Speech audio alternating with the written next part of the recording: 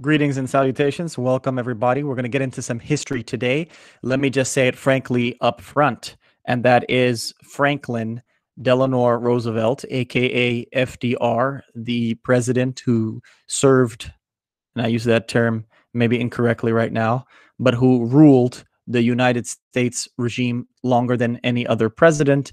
And there were constitutional restraints put in so that no one else will do it until those restraints are removed. Was a bloodthirsty murderer. I'll say it again. FDR is a bloodthirsty murderer.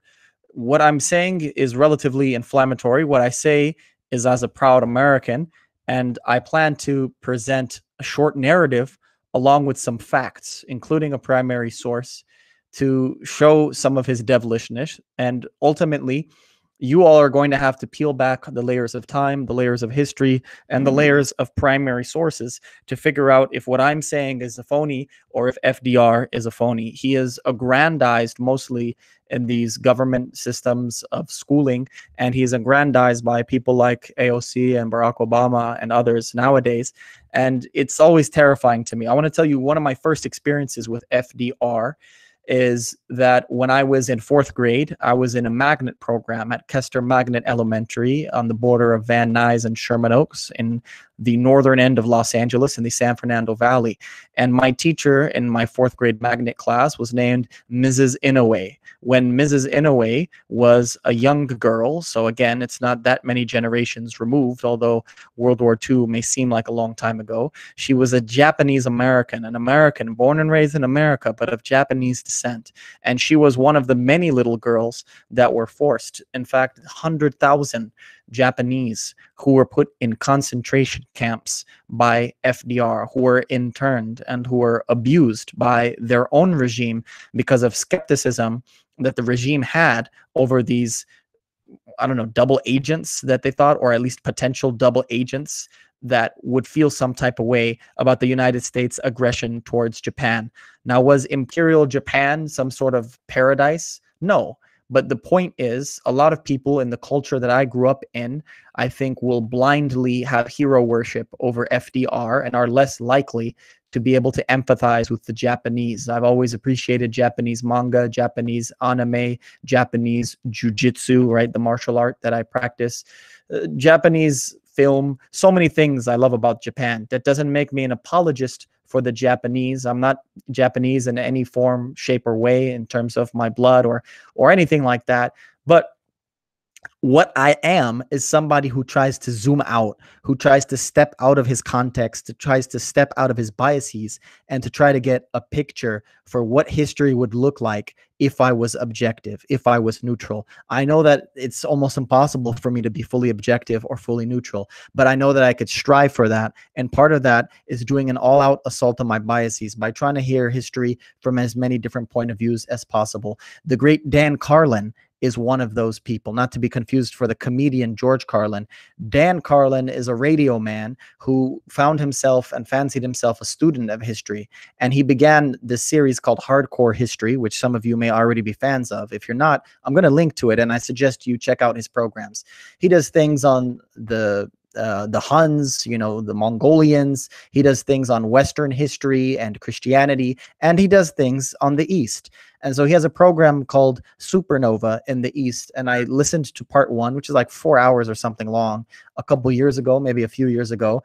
And just recently, I'm almost done doing a similar length listen through of part two of the Supernova series. I think as of right now, of this recording, there are about 4 recordings he has that are each about 4 hours in length. So it's as if it's its own kind of long audiobook on Japan and on World War II era stuff. Supernova in the East was more about what was going on in the Philippines. And he introduced this idea that some people have used in reference to Jewish people and their ability to remain distinct over the ages and across multiple places.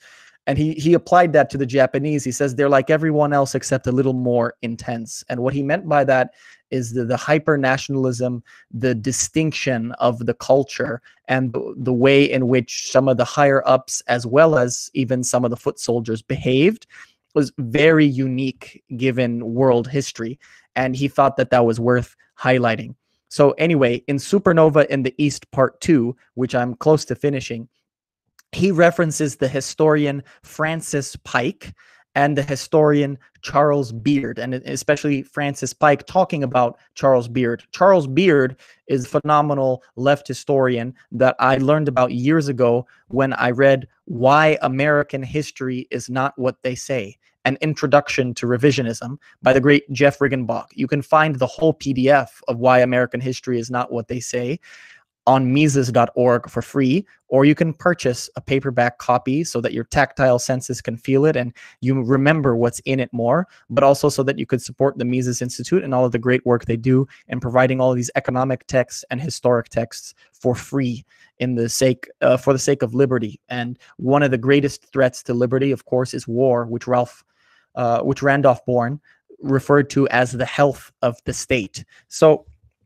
Jeff Riggenbach put me on to Charles A. Beard, years ago, and his wife, Mary Beard, who they co-authored many books that made themselves a pariah because they refused to be court historians. They refused to be court jesters, and they told things as they saw it, which is what they thought they called it as it was, which is as they saw it or as they perceived it. And so without being an apologetic, without trying to prepare a defense for the regime and its warmongering and its bloodthirst, instead he just tried painting the picture for what it was.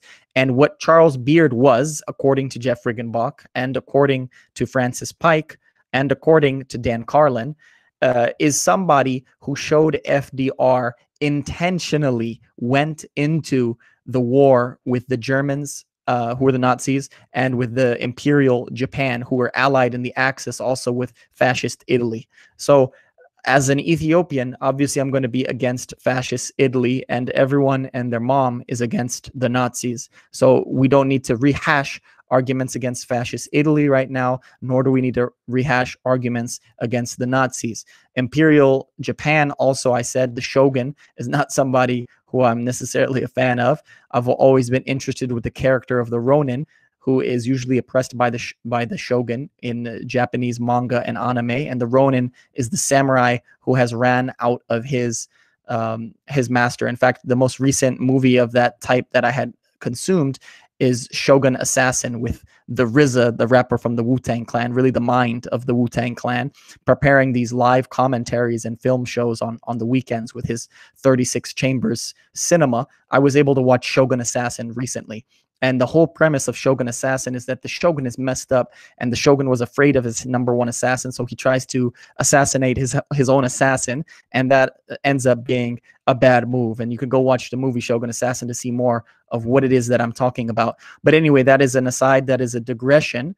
And Charles Beard, with his book President Roosevelt and the Coming of the War, 1941, and with his earlier books, basically said 8 years in advance, prophetically, that Roosevelt would look for some sort of incident to provoke war with the Japanese and with the Germans.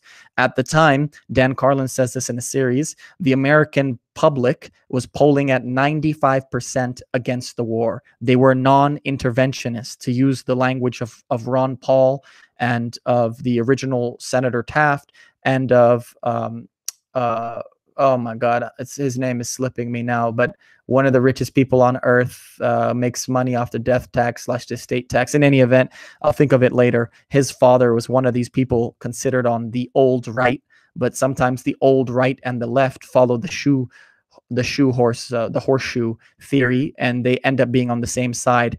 That's the point that Jeff Riggenbach makes in his book, is that people on the so-called old right, people of the new left, and people who consider themselves libertarians, various revisionist historians, Tom Woods, Tom DiLorenzo, William Appleman Williams, Gore Vidal, Charles A. Beard, and Howard Zinn, all ended up, even though they had various political ideologies on the domestic front, agreeing that in the foreign policy, the U.S. in colonialism, imperialism, or warmongering, however you want to refer to it, is wrong. And a lot of them, but especially Charles A. Beard, were against Roosevelt, who they believed was two-timing, who believed intentionally would lie about his stances because he knew that 95% of America was anti-war, 95% of America was peacenik, what some people pejoratively would refer to as isolationist. And so George Carlin reads from a little bit of a speech called the Quarantine Speech. It was a speech given on October 5th, 1937 by Roosevelt.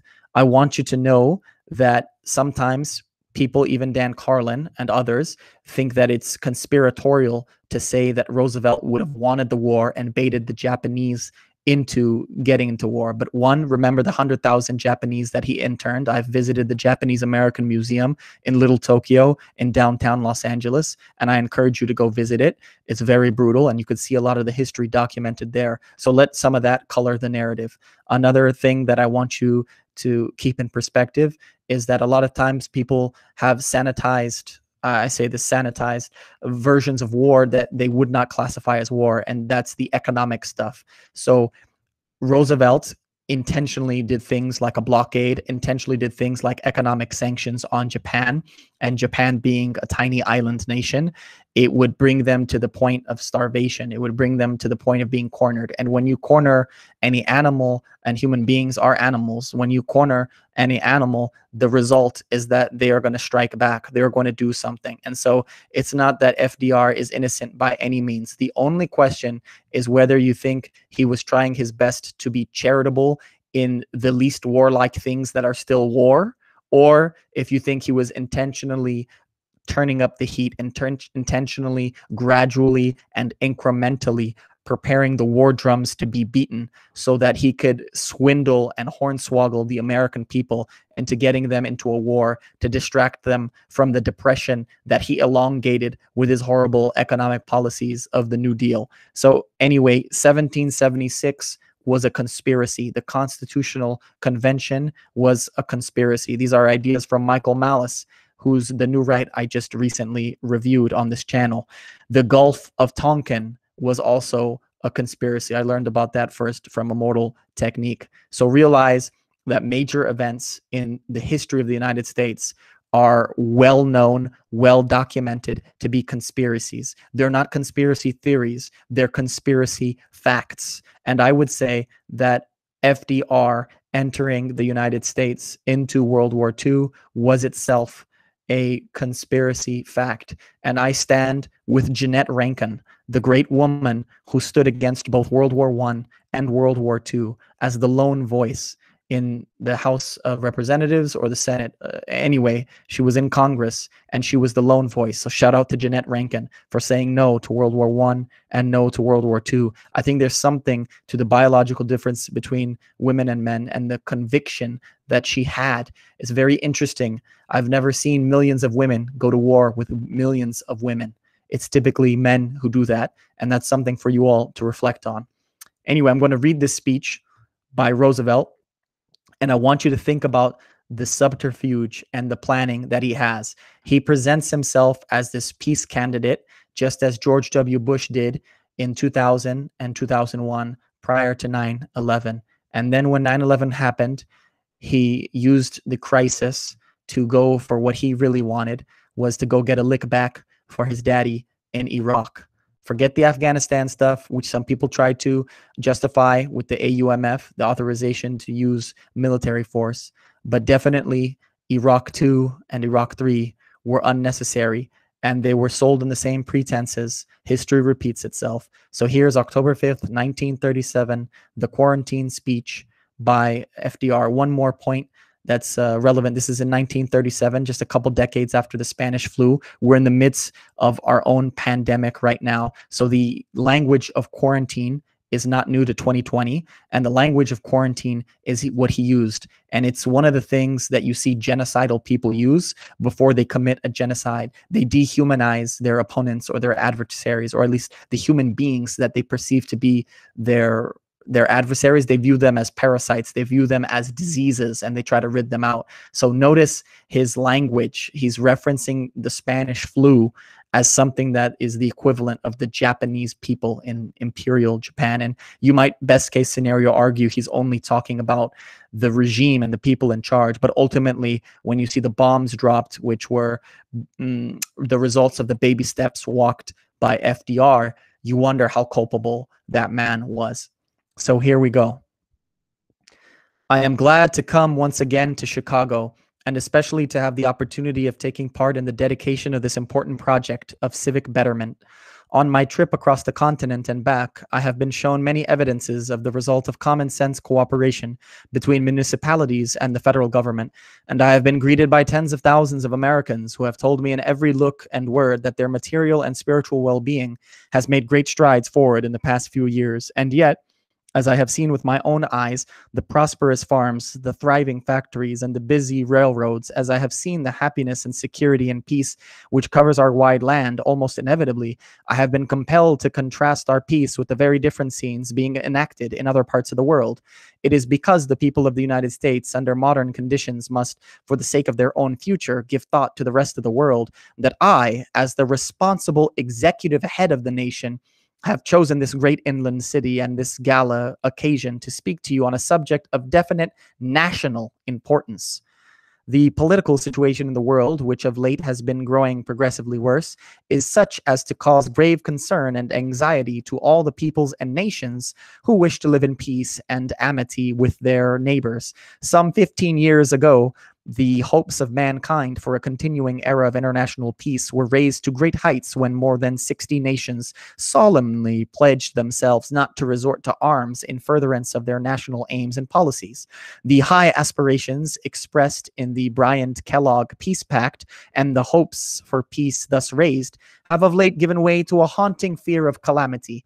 The present reign of terror and international lawlessness began a few years ago. It began through unjustified interference in the internal affairs of other nations, or the invasion of alien territory in violation of treaties, and has now reached a stage where the very foundations of civilization are seriously threatened. The landmarks and traditions which have marked their progress of civilization toward a condition of law, order, and justice are being wiped away without a declaration of war and without warning or justification of any kind. Civilians, including vast numbers of women and children, are being ruthlessly murdered with bombs from the air. In times of so-called peace, ships are being attacked and sunk by submarines without cause or notice. Nations are fomenting and taking sides in civil warfare in nations that have never done them any harm. Nations claiming freedom for themselves deny it to others. Innocent peoples, innocent nations are being cruelly sacrificed to a greed for power and supremacy which is devoid of all sense of justice and humane considerations. To paraphrase a recent author, perhaps we foresee a time when men, exultant in the technique of homicide, will rage so hotly over the world that every precious thing will be in danger. Every book and picture and harmony, every treasure garnered through 2 millenniums, the small, the delicate, the defenseless, all will be lost or wrecked or utterly destroyed. If those things come to pass in other parts of the world, let no one imagine that America will escape, that America may expect mercy, that this Western Hemisphere will not be attacked, and that it will continue tranquilly and peacefully to carry on the ethics and the arts of civilization. If those days come, there will be no safety by arms, no help from authority, no answer in science. The storm will rage till every flower of culture is trampled and all human beings are leveled in a vast chaos. If those days are not to come to pass, if we are to have a world in which we can breathe freely and live in amity without fear, the peace-loving nations must make a concerted effort to uphold laws and principles on which alone peace can rest secure. The peace-loving nations must make a concerted effort in opposition to those violations of treaties and those ignorings of humane instincts, which today are creating a state of international anarchy and instability from which there is no escape through mere isolation or neutrality. Those who cherish their freedom and recognize and respect the equal right of their neighbors to be free and live in peace must work together for the triumph of law and moral principles in order that peace, justice, and confidence may prevail in the world. There must be a return to a belief in the pledged word, in the value of a signed treaty.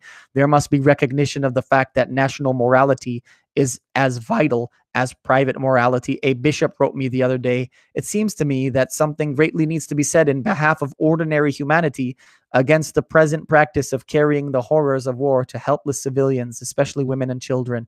It may be that such a protest might be regarded by many who claim to be realists as futile, but may it not be that the heart of mankind is so filled with horror at the present needless suffering that the force could be mobilized in sufficient volume to lessen such cruelty in the days ahead, even though it may take 20 years, which God forbid, for civilization to make effective its corporate protest against this barbarism. Surely strong voices may hasten the day. There is a solidarity and interdependence about the modern world, both technically and morally, which makes it impossible for any nation completely to isolate itself from economic and political upheavals in the rest of the world, especially when such upheavals appear to be spreading and not declining. Okay, that's enough for now. I'm going to stop reading the speech, but I will link to it. And I want you to remember, read what FDR says. Read what Charles Beard says. Read what Jeff Rickenbach says. And listen to Dan Carlin.